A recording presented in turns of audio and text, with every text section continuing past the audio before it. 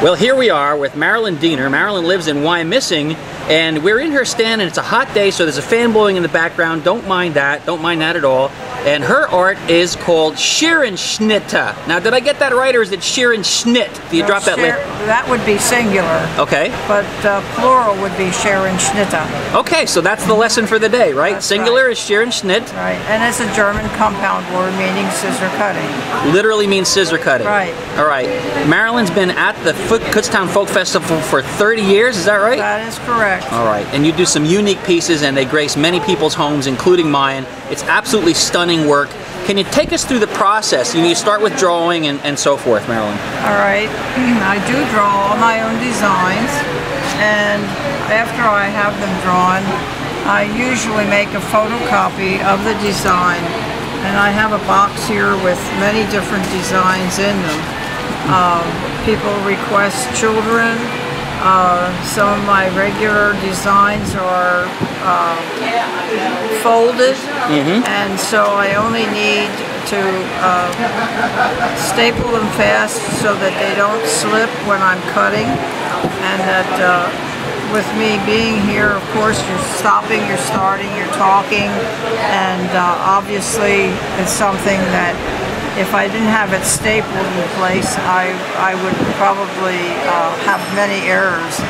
But I've been doing this for so long, and this is only probably about a 64th of what I normally have. 1/64th, I should say. I have a larger box at home that I have many different designs, and of course it's nice when I come here because a lot of people see a piece that they wouldn't normally buy, but they do end up spending a lot of money on some of my pieces, and of course adding to their collection most likely. Okay, so you mount those pieces that you've drawn. I mean, this is all from scratch homemade art here. This is truly an artisan. All hand drawn.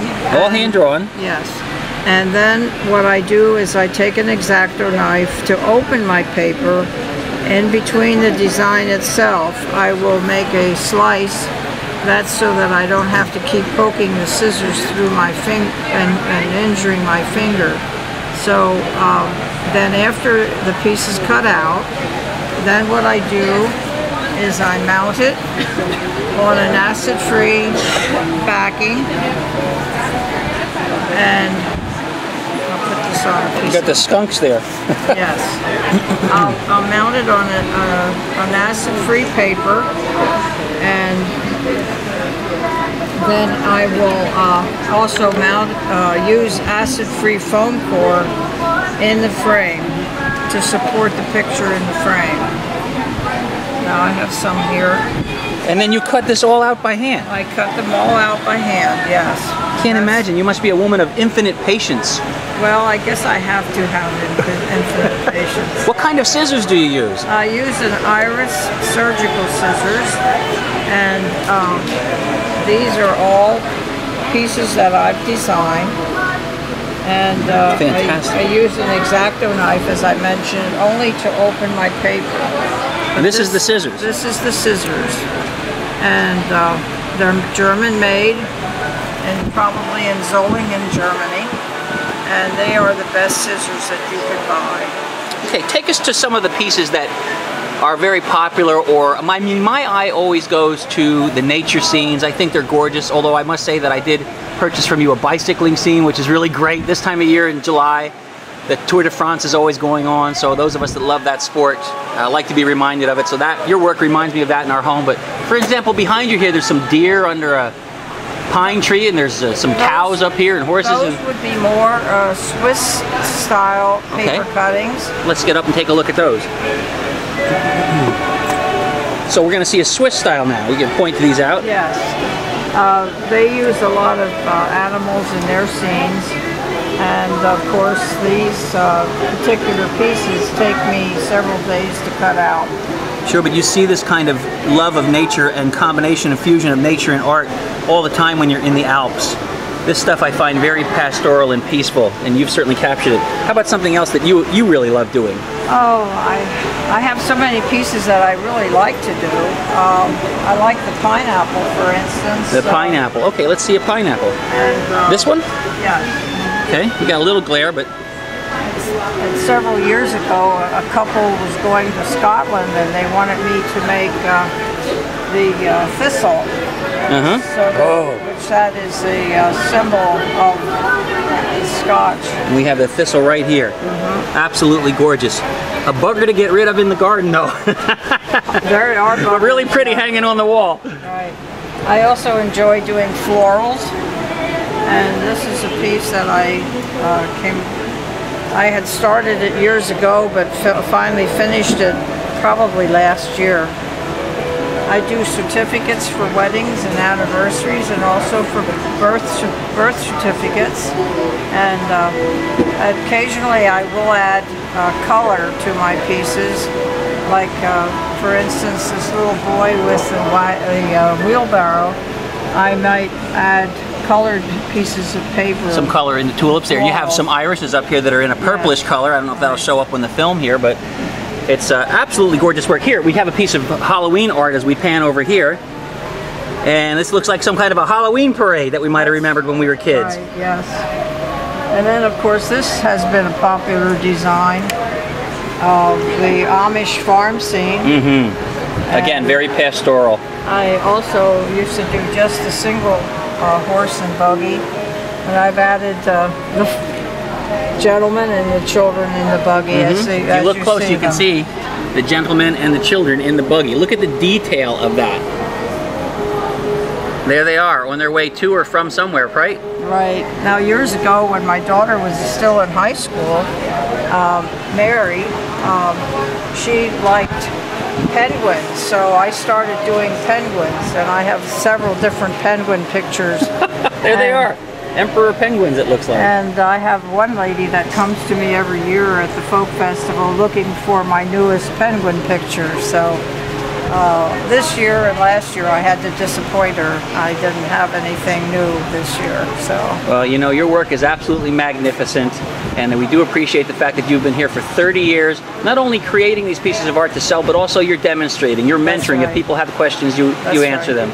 I enjoy talking to the people because many people are unfamiliar with this form of art. They think sometimes that the pieces are painted, and no, they're cut out of a piece of paper, and they can't believe it. It's awesome. Thank you very much, Marilyn. Thank you. Okay, we'll see you around the festival grounds. This is Dave Klein for WEU Radio, Reading Eagle newspaper, Berks Country Magazine, the Mountain Folklore column, the Mountain Folk Show, and the Kutztown Folk Festival Network. I'm here with Marilyn Diener, who lives in Wyomissing, and I'm going to let her pronounce what her art is. Go ahead. It's called Scherenschnitte. And Scherenschnitte means what? Literally translated from German. It means scissor cutting, and yes, I do use my scissors. I create all my own designs, and I use a knife to open my paper, but I do all my cutting with the scissors.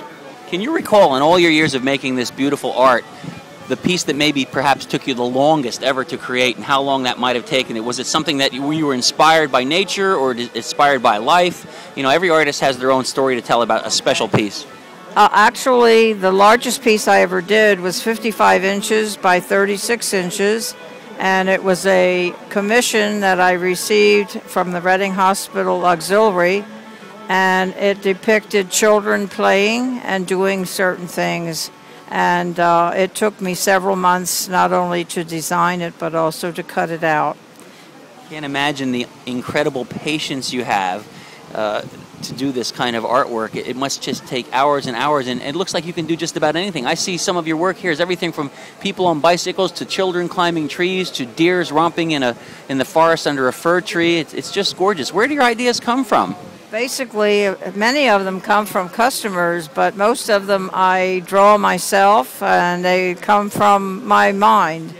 And I've been doing this for 40 years. And this is my 30th year at the Kutztown Folk Festival. That's amazing. So really, you're an artist of the drawing type before you're an artist of the Scherenschnitte type, right? You have to do both, right? Well, I studied art at Kutztown University, which was State Teachers College when I was going there. I did teach art for several years, but I decided that I would like to do something else with my life. And I saw this. It was on some artwork like this was on display at our Historical Society in Reading. And I came home and I sat down and I tried it and I liked it, and I decided that was my niche. Well, I know you have a lot of people here that want to talk to you about your art. I don't want to hold you up here, but I want to say, again, your work is absolutely stunning. And just so that folks know, you don't just come here to the Kutztown Folk Festival and set up a stand.